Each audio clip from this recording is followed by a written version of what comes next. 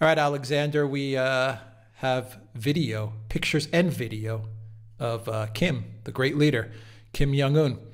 And he made an appearance at a fertilizer plant opening. He cut the red ribbon. He talked to some of the employees, and then he got back in his SUV, and I guess he went home. But some quick comments that I was watching as I was watching this video. It's about a minute long. The first comment is that, he's smiling. He looks pretty happy. I don't know. I mean, he seems like he's in good spirits. So I doubt it was a heart attack that put him in a vegetative state. And now he's walking around smiling and joking around, I guess, with the employees. That's the first thing. Number two is they have a video of him and they have smoke coming up. So I imagine he has a cigarette somewhere by his side. So he's still smoking. And the third thing I saw is when he was in the plant talking to employees and managers, there was one guy. Many people were not wearing a mask. There was one guy all the way in the back who was wearing a mask. Then when he was about to get into his SUV, the press and Kim Jong-un himself and the press that was talking to him, they weren't wearing a mask. But the 4 security guards around the SUVs were all wearing masks. So those were my quick observations. No, yeah, you're absolutely right. And I think we can now first of all say that Kim Jong-un is alive. I mean, I've seen some people suggest that these were somehow old pictures which have been recycled, but I don't believe that. I am sure this is Kim. You have the video now. Exactly, you have the video now, and he's alive and he's well, and clearly he was never ill or on death's door or dead, some people have been saying. So clearly he is alive and well. He's not in Pyongyang. That's the first thing to say. And secondly, as you rightly say, people are wearing masks.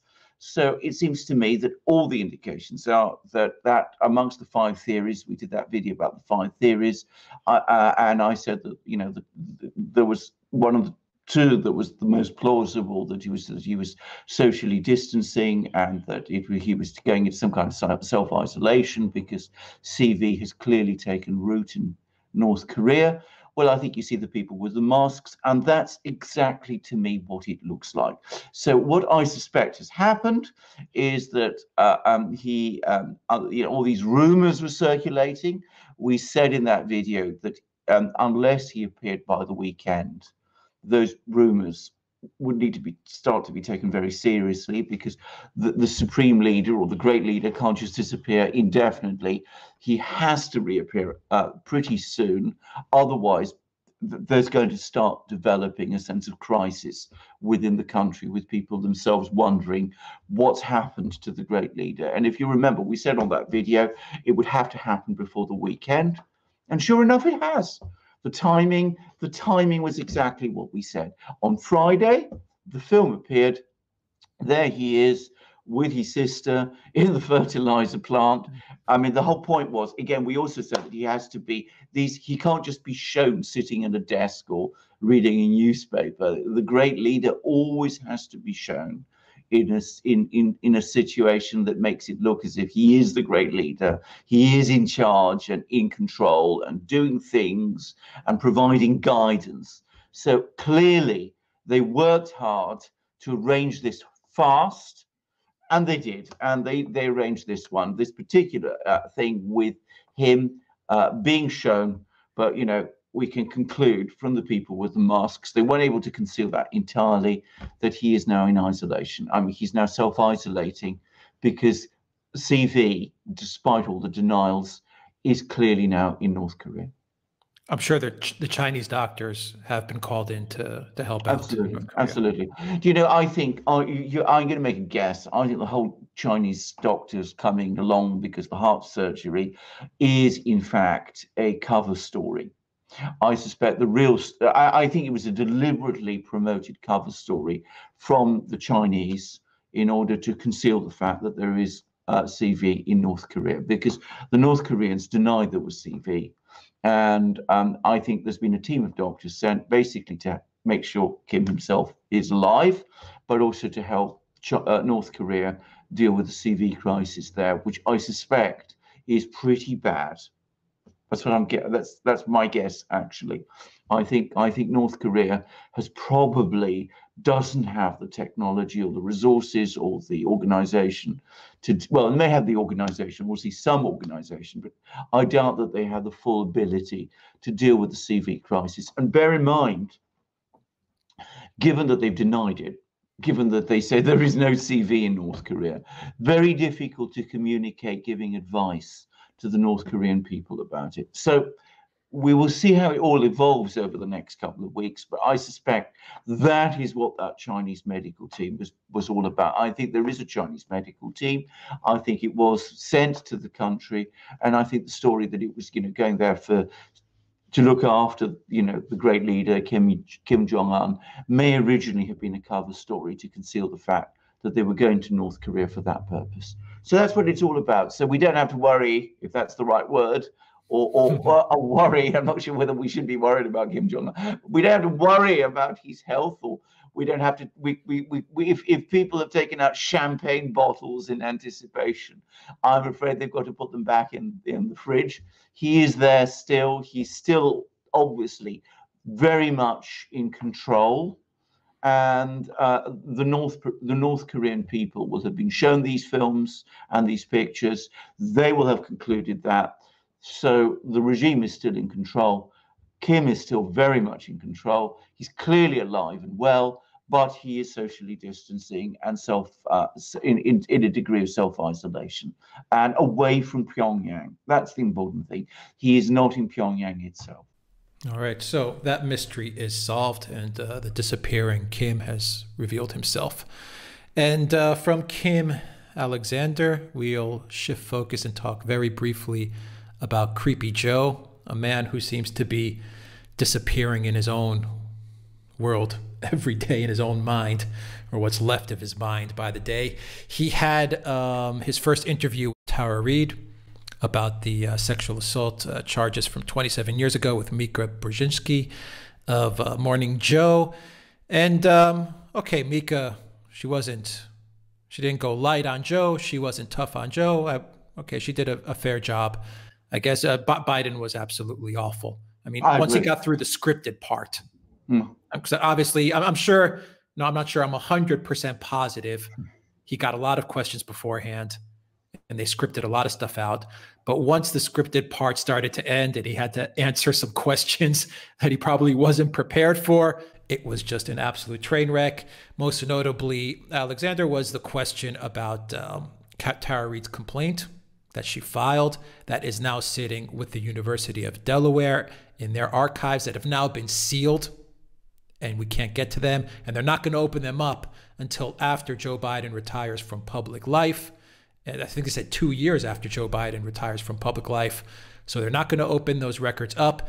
And Biden is now insisting, forget about the University of Delaware where Reid's complaint sits. Look at the National Archives. Let me open those up. So Biden's doing a very clever misdirection, saying, don't look over there. Look over here where I know there is no complaint. Don't look over there where there might be a complaint. We don't know. There might be. Look over here where there is no complaint. That's Biden's answering of that very difficult question. What did you make of that interview and Biden's handling of it?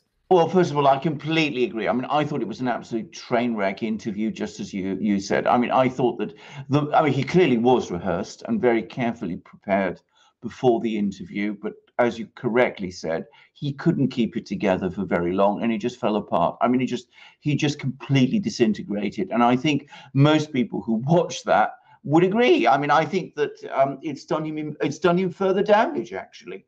And I think a lot of people who are watching this, people who are possibly looking to see whether Biden is the kind of person who is still up to handling pressure. He's not able to handle pressure. The president of the United States needs to be on top of things. He needs to know his own mind. He needs to be able to handle pressure, and he needs to be able to answer questions clearly and coherently. And Biden didn't. And as for, don't look at the University of Delaware papers, look at the Senate papers.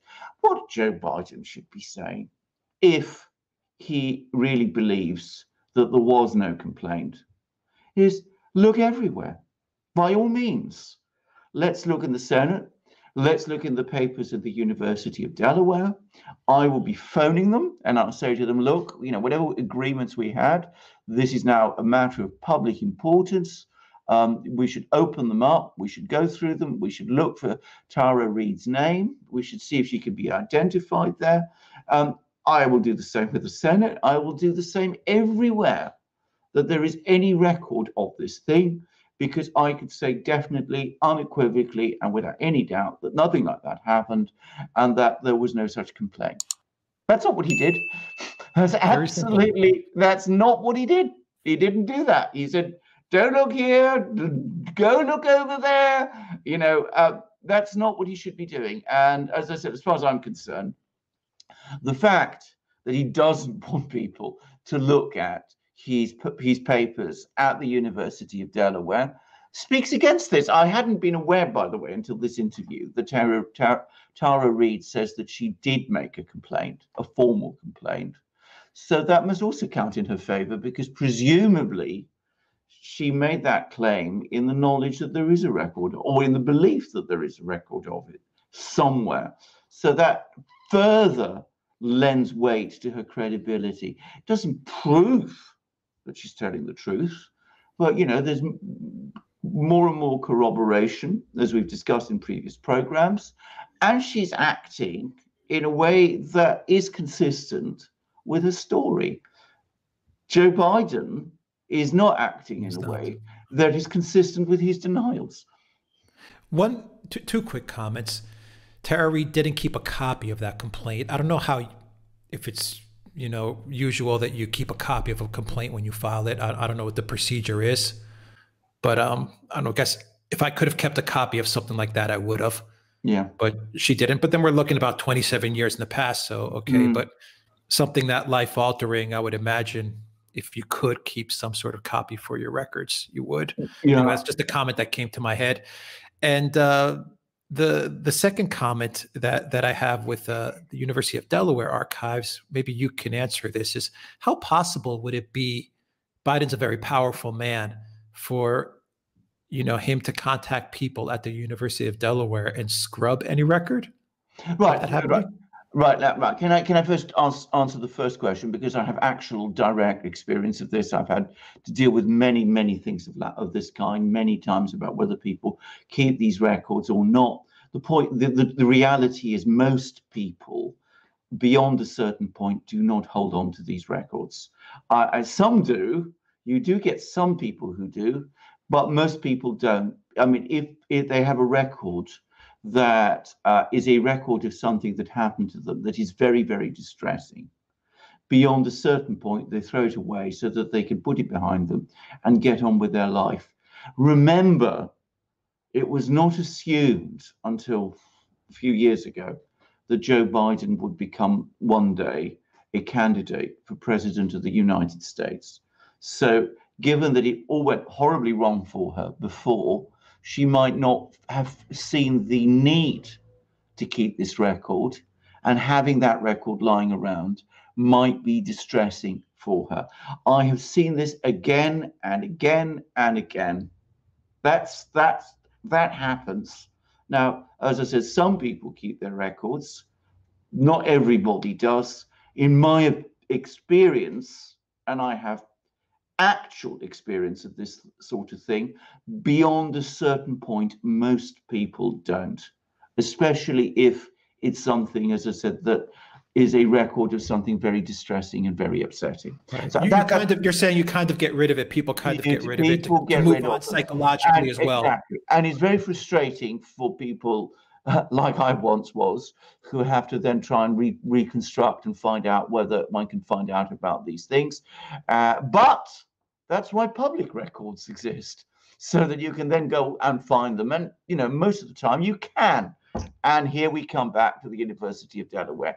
Are we really being told that Joe Biden, former senator for Delaware, former vice president of the United States, former chair of the House Judiciary Committee,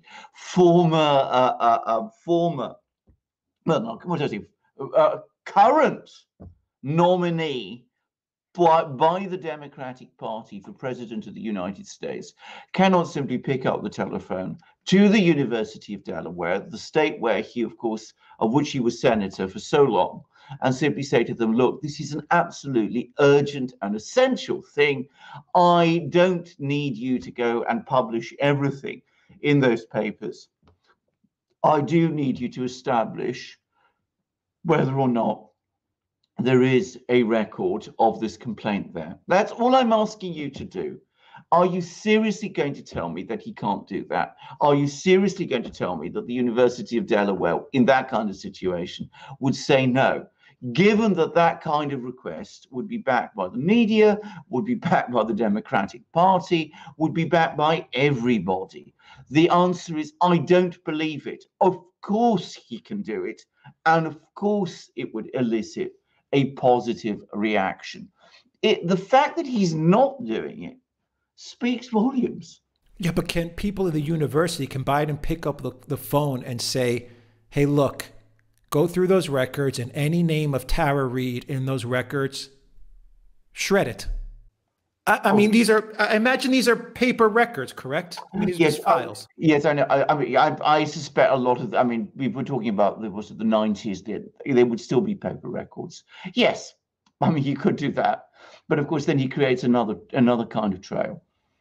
I mean, that's always the danger. If you're going to go around suppressing evidence, that creates another danger, because if you explain that? Yeah, I'll tell you why. Because if you give instruction to someone in the University of Delaware to go off and destroy documents with the name Sarah Reid on them, first of all, Tara Reid. Tara Reid. Yeah. First of all, that is because we're talking about a crime. That could be that probably is obstruction of justice. So you're asking people to assist you in potential obstruction of justice allegations. You're asking them to engage in a conspiracy. Now, that is a very dangerous thing to do, because unless you completely trust these people and you're absolutely sure that they will, in fact, cooperate with you, the very great risk is that they will make records of their own. They will say no, and then that could come back and escalate it even more. I think if you want to hide something in those papers, you do what, sorry to say this, Joe Biden is actually doing. Say, well, I've got no control of those papers. Those papers are sealed for 2 years, and there's nothing I can do about it, and nothing the University of Delaware can do about it. That is a way of burying this without destroying the evidence and implicating more people in a conspiracy which they might not want to be involved in. So that's whenever you create a conspiracy, that in itself creates a further trail, and it creates evidence. No longer evidence of the complaint by Tara Reid, evidence of the conspiracy. And sometimes that's more easy to see than the underlying crime.